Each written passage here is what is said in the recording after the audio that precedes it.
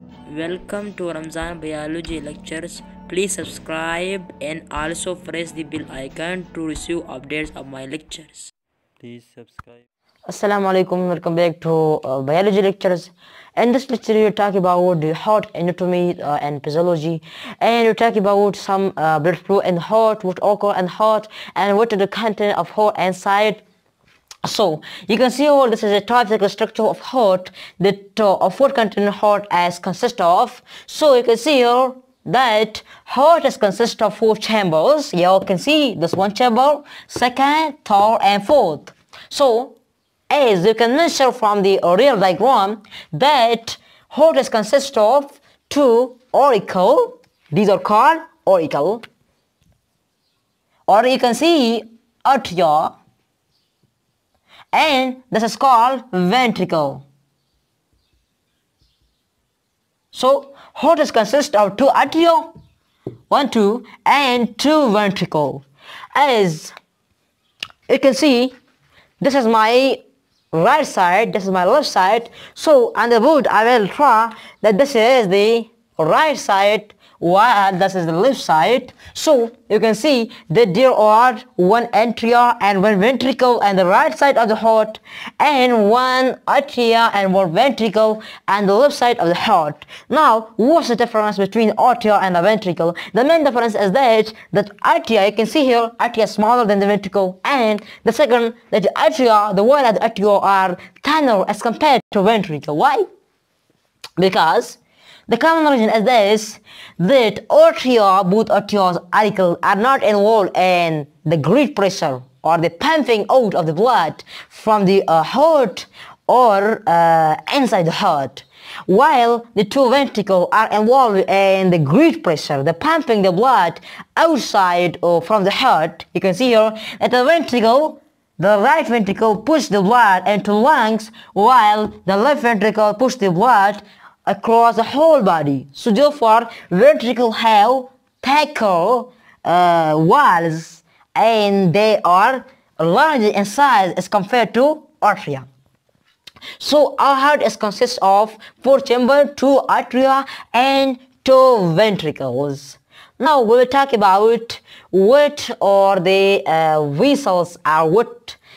So firstly we will say that how the blood reaches the heart. So we say that veins are the only vessels which carry the oxygenated blood from all over the body and collect them and send them to the heart. So these all veins, as I compare there, these are the veins. So the collecting of the veins come from all over the body and come from upper side and also from the lower side and direct the blood into the vena cava. So we say vena cava is the largest vein in the body which collect the deoxygenated blood from all over the veins of the body and enter this blood into the heart. So we say this is called vena cava. This is called vena cava. I'll write with another pen. This is called vena cava. And this is called superior vena cava, superior, while this is called inferior vena cava. Inferior, this is called inferior. It means that superior vena cava collect the deoxygenated blood from upper side of the body, and the inferior collect the blood from lower side of the body. So which one is the largest vena cava in the body? So inferior vena cava is larger in size than the superior. Why? Because my heart is there, so my heart is nearer to the upper side of the body. So what will occur? That the blood compared to the blood and upper side of my body is lower in size than the lower side. My inferior vena cava collect more blood, like it goes down to my legs also. So they collect more blood and send them to the heart. So therefore inferior vena cava is the largest vena cava as compared to superior vena cava. Now the talk is this, that when blood comes here, so they direct this blood from upper side also and lower side also, and the blood come there into atria. So we say, what's the function of the right atria? What's the function of right atria? The function of right atria is to collect the blood, the deoxygenated blood from all over the body. This is deoxygenated blood. Then it comes in the right atria. This is the first relaxation of the heart. When heart relaxes, so the blood comes to the right atria. Now the blood has to go down into the ventricle, so there is a special valve which is called tricuspid valve. This will call tricuspid valve. Why it is called tricuspid? Because it has three cusps. It means if I take, these are the two cusps, and one from the lower side, okay, two from here and one from here, so it make three cusps. So therefore we call it as tricuspid valve. So it consists of tricuspid valve. This is called tricuspid valve. Tricuspid. Now atria has the blood, deoxygenated blood, and through this vein the blood will move into the next part, the right ventricle. Now from the right ventricle, I will mention here as a blood come there. So now the right ventricle push the blood with great pressure into the lungs through the pulmonary artery. This portion is called the pulmonary artery. Is called pulmonary artery.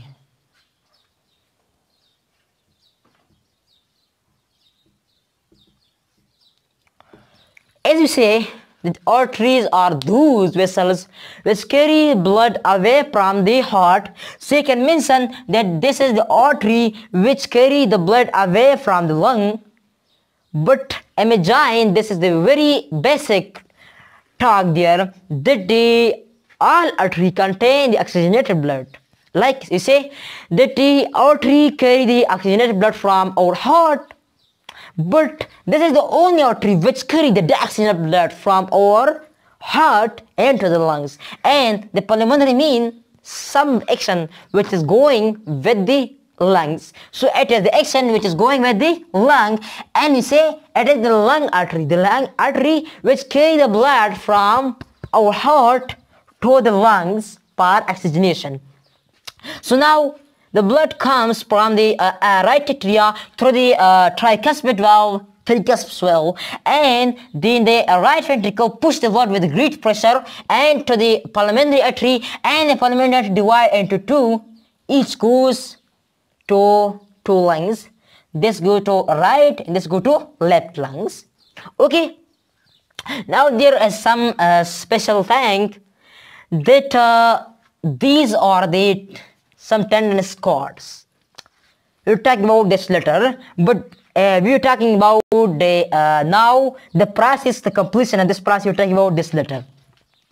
Now the blood sent, the heart send the blood to the lungs. Now the blood will come back. So this is called the left atria. This is called left atria. This is called atria, but the left atria. And this is called ventricle. Ventricle. Okay. Now the blood after oxygenation will come through the pulmonary veins. These are called the pulmonary veins.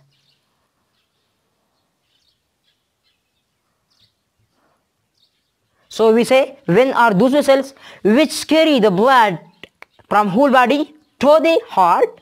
But the basic talk is this, that all veins contain the deoxygenated blood except from the pulmonary vein and the heart which contain the oxygenated blood. It is the character of pulmonary vein. Actually, they are 4 in number. 2 are on the portal side, while 2 are on the dorsal side. If you imagine, so 2 are on the dorsal side, and to carry the oxygenated blood from each lung to carry. So now the blood will come into the right atria.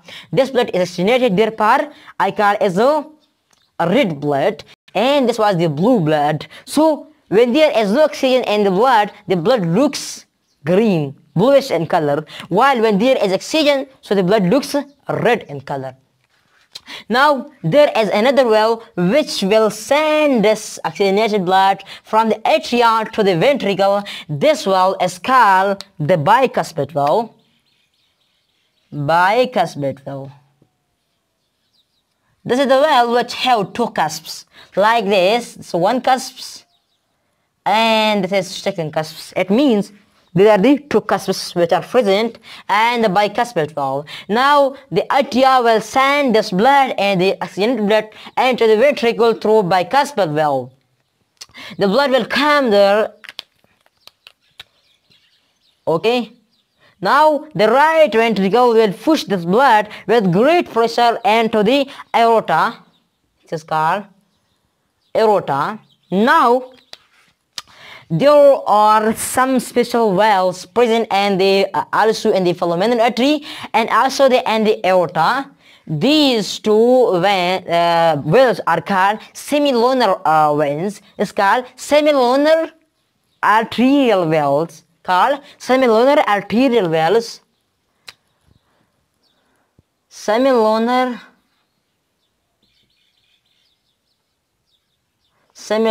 arterial valves, and this is called also semilunar aorta valves. They are called semilunar because they are half of the moon. Like we say, moon is, when moon is half, so it look like this structure as I have mentioned here. So this is called semilunar valves, also called mater semilunar valves. Okay. Now the blood will the right ventricle will push the blood into the aorta, and the aorta through the semilunar valves, the blood will distribute it through the all over the body. So now the aorta also divide into three valves, three vessels. This is called left subclavian vessels, subclavian artery, left subclavian artery. This is called left common carotid artery, and this is called trunk artery.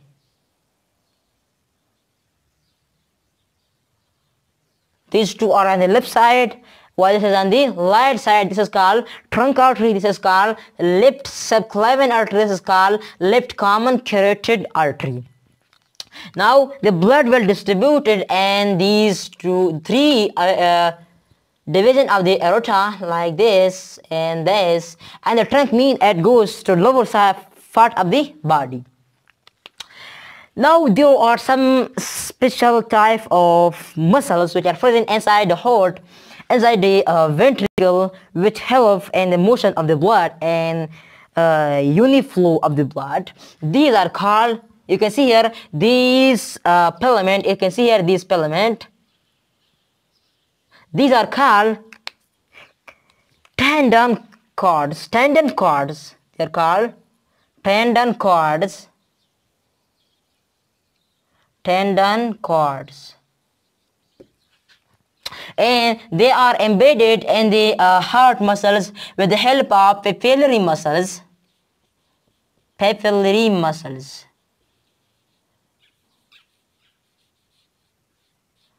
Okay.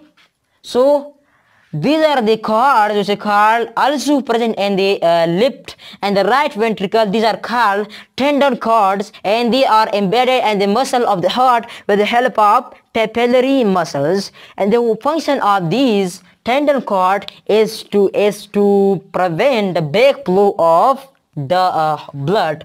Like a blood is coming, so it hold the bicuspid valve in order to don't flap overside, and permit the blood to enter the ventricle. So the function of it to hold the well open in order to prevent the backflow of the blood into the atria, also in the oxygenated and the right side and also on the left side.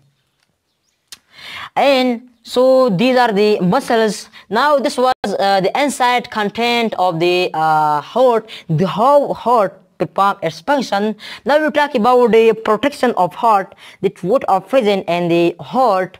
So the outermost cover wrap around the heart, this is called pericardium. As you can see here, this green portion and this red portion, these two are called pericardium. I will mention here as these are called pericardium. Pericardium. The red also and the green also. So pericardium is a double membrane which wrap around the heart, and this also, and between these two double membrane there is a cavity where the pericardial fluid is present. So this is the cavity of the pericardium, and you can see here this black portion hole is called pericardial fluid. This is called pericardial fluid. Okay. Now there is another wall around the heart, is called cardiac wall. You can see here this blue portion all over the heart. You can see here that this wall is more larger in size, and the left side or the left ventricle as compared to the right ventricle. Why? The reason of this is that this cardiac wall prevent the great pressure of blood, which help the ventricles to push the blood outside from the heart. So as we say that a right ventricle only push the blood from the heart, oxygenated blood from the heart to the lungs through the pulmonary artery. So if this is my heart and these are my lungs, so my heart is not more further than my lungs, so this is near, so it will directly push the blood into the lungs, and there is no need of more pressure to be exerted on the blood, and this pressure is enough for the blood. While if we talk about the left ventricle, so the left ventricle is the portion chamber of the heart which push the blood to the aorta, and aorta is the vessel which carry the blood through to every cell, microscopic cell of the body, every part, head, our eyes, our legs, our hands. So due to this reason, the left ventricle need great pressure to be exerted on the blood and to push this with great pressure into the aorta, because we say in the aorta the blood pressure is very faster in the aorta, and then it slow down. So this to be exert more pressure and to send the blood to every cell of the body, the left ventricle exert more pressure on the blood, and therefore this great pressure exerting, the left ventricle need more expanding. So for more expanding, there is need for more protection. So for more protection, there will be the cardiac wall will be larger in size to prevent the great expanding of the left ventricle as compared to the right ventricle, because right ventricle exert a little pressure as compared to the left ventricle. So this is the reason of this cardiac wall. Inside the cardiac wall and the wall of the heart, there are you can see here these red fluid which we call as a cardiac muscle. These are the cardiac muscle. Due to the presence of this cardiac muscle, heart is the part of the body which work anxiously, because in every minute a healthy person, a stable person, his lung push the blood and relax and contract, and 1 minute 72, and this increase as we take exercise into 120. So due to this relaxation and contraction, our heart need more thrusting, but because due to the presence of these muscles, this provide heart to work on thirstily, and our heart is don't become thirst. We haven't said that my heart is thirst, so my heart can't send the blood, push the blood across the body and relax and contract slowly. We can say this because there is the presence of cardiac muscle which help in the relaxation and contraction of the heart. Okay, next, if we talk about inside the wall of the heart, so there are also some muscles we call these. You can see here these green portion also in this. These are called the endocardium. Is called endocardium.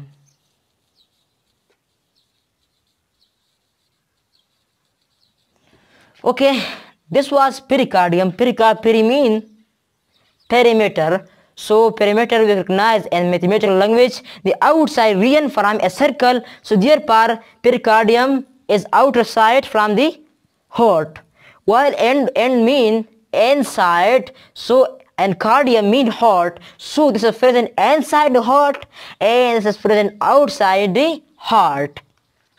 And these two prevent the relaxation and contraction of the heart and help the heart to work on thirstily, and the relaxation and contraction, the beating of relaxation and contraction and sending the blood to every cell of the body. And as you can see here, this red portion, this contain cardiac muscle. This is the portion we call as a this is a septum muscles. This is the portion where the right side of the heart differentiate or separate from the left side of the heart, and therefore due to the presence of this, the deoxygenated blood cannot mix with the oxygenated blood present in the left side of the heart, and this elongate is more farther. So heart have two chamber, have two parts, right part and left part. Okay, right part also contain one atria and one ventricle, and the left side also contain one atria and one ventricle, and they contain the deoxygenated blood, while this contain the oxygenated blood. It push the blood into the lungs. It collect the blood from the whole body and push this to the lung, while it collect the blood from the lung and push this to whole body. So right and left side are completely opposite of each other in every aspect.